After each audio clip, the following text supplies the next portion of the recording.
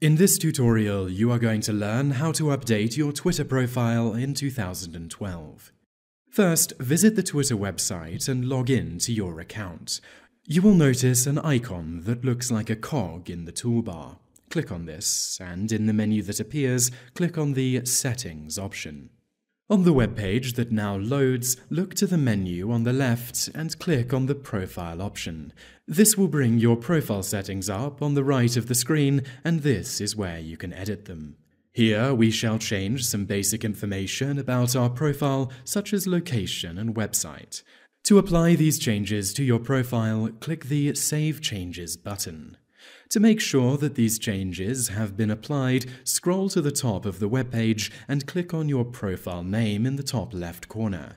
This will open the profile page, and as you can see here, all of the changes have successfully been applied.